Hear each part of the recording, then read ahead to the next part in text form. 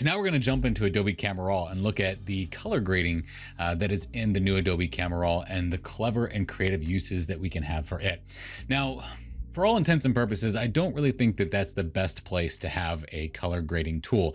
And if you know my workflow, I say that effects should wait for the end of the workflow. With that being said, the color grading, I feel, should wait until after you're done with your whole image, which means that you've already processed it in Adobe Camera Raw and then you've brought it into Photoshop. But right now, in color grading can be used in a more interesting way in Adobe Camera Raw.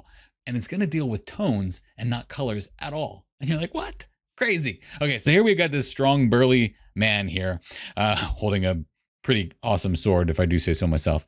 So what we're going to do here is I'm just going to show you color grading here, just a basic concept behind color grading. I've already shown this video on my YouTube videos before, so I'm going to go kind of fast here. I tend to like going in here this way, and instead of going into the 3 bars, I don't really like that, the 3 circles, and adjusting my hues this way. So I'm going to bring the saturation up a little bit. We're going to bring this into the blues to make our shadows a little bit more on the blue side. And then we can use the luminance here to brighten up the background there while we make it more blue. So we'll go into our midtones and we'll go ahead and move this around like this. And then maybe, maybe reduce that saturation a little bit there and then brighten up some of those midtones. And maybe we'll make them more on the orangish yellow side, probably more towards the yellow, something like that. That's looking pretty good there. Then we go to our highlights and let's see what happens with our highlights when we go ahead and add maybe some, let's say some orange to those highlights. And I'm just kind of playing around here to show you how the color grading works. Essentially what we've done here is we've taken our black and we've made it blue. We've taken our midtones, made them a little orange, highlights, and make them orange a little bit as well. Now, looking at this for the sake of color grading, this is traditionally how you would use these color grading tools in Adobe Camera Raw, right? But I want to show you a way that you can use these tools to modify tones and tones alone. If you'll notice, what I did here is I started modifying the luminance of these as I was adjusting the colors, right? But what happens if we don't give it any color and we just give it luminance? Here's where things are going to get interesting. I'm going to press Alt or Option. I'm going to reset this color grading. Let's go over to this image here, a dork image. I love these nerdy images when we get into the specs of how things work. So typically the person that's going to come in here is going to grab one of these circles and just start moving around and trying to color grade things, right? Well, check this out. Just go into the shadows. Watch what happens if we skip all of the hue, all of the saturation, just go to luminance. In the shadowy areas, we can make them brighter by increasing the brightness of the darkest areas in our image or our shadows, or we can make them darker. Okay, check this out. So I'm going to increase this up just a little bit, just like this, to about, let's say 50%. Let's go into our midtones. We can actually tell our midtones to become more like the white areas in the image or push them to the darker areas in the image to adjust the contrast in our photograph. So if I move these towards this way, our midtones are getting darker and we're starting to shape out and sculpt those midtones to be more on the darker level of things. Now, if we go over to our highlights, we can tell our highlights to be brighter, or we can tell our highlights to come down a little bit. Now, this might not seem that earth shattering. You're like, Blake, I knew that. Of course I knew that. But let's say you're working on a raw image, right? And you come over here to your basic adjustments and you start modifying your shadows to bring those down, and then your highlights to bring these up or bring them down, or your highlights actually you probably bring down and your shadows you would bring up. Look at the range that you can get now out of the midtones in your images. Now, clearly you wouldn't want to go to this range, but we basically just took our midtones and we spread them all the way out into our highlight and our shadow areas, which can actually open up our image. A lot of times I tell you to flatten out the image first before modifying it and making it great, right? Well, here is a way that you can really flatten that image out, because if we were to turn off the color grading here, look at that. Even with these tones up here, if we go to the basic adjustments here, look at what happens, especially in this area right here when we turn the color grading aspect off. You'll start to see that in the darkest dark areas of those shadows, there's a really weird transition in this one right here. Look at that one. There's a really weird transition where it kind of is halfway in the dark areas and halfway in the mid-tone areas. And that's just because of the way we slam down those highlights and bring up those shadows. But when we go into this color grading aspect, we can actually force our midtones to become more like the shadows and more like the highlights and open up the dynamic range in the photograph, essentially giving us access to not one, but 2 different ways to alter our highlights and our shadows. It's basically giving us 2 highlights and shadows adjustments in Adobe Camera Raw right now, which is really, really freaking incredible if you follow the way that I edit my images and you follow my workflow. you can really open up that image so you can close it down later in Photoshop. So while I don't think that color grading is a great thing to do at the beginning of your workflow, especially if you do plan on coming into Photoshop, watch what happens when we use this in conjunction with these highlights and shadows adjustments at the raw level. So we're going to go into color grading. I'm going to go to the shadows here, and I'm going to bring these up. I can brighten up those shadows so that they aren't so dark, or make the shadows a little bit darker.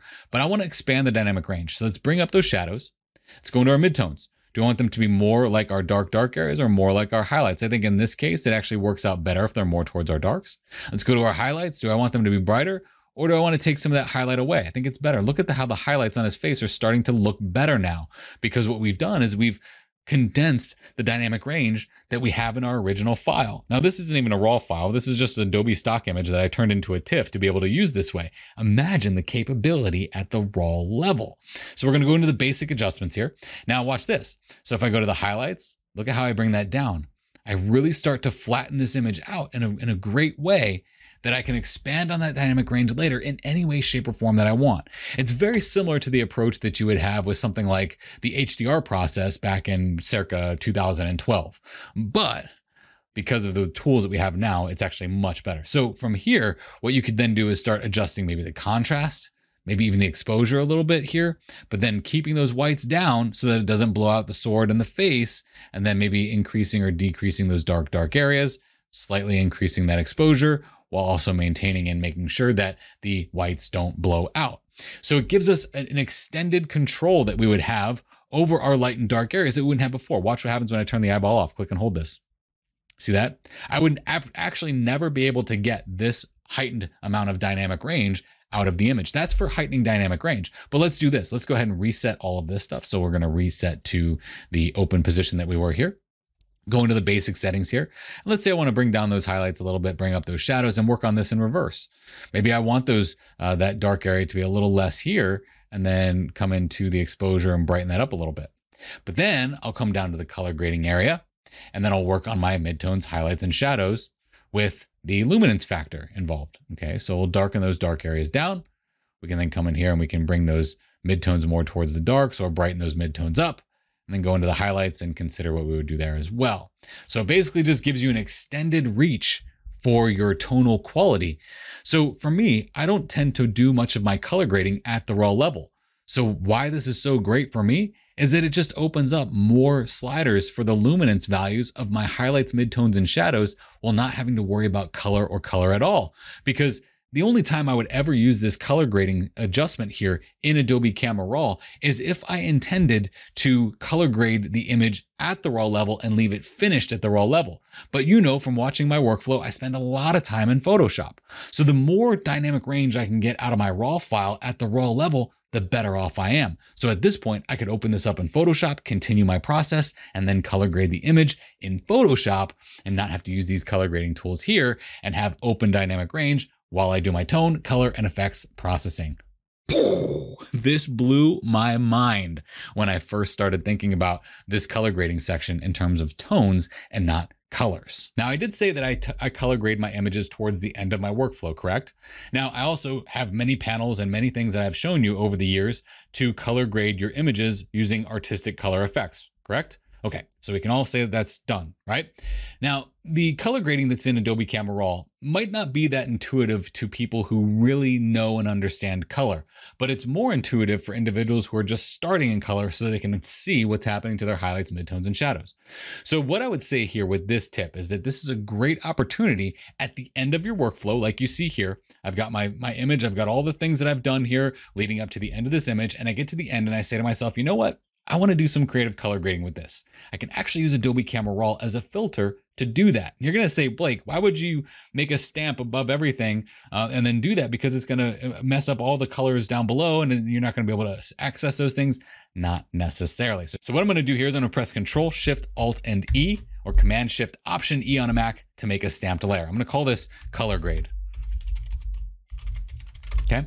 Now I'm going to go into Adobe Camera Raw as a filter. So I'm gonna go to Adobe Camera Raw as a filter, could have used Shift Control A as that option.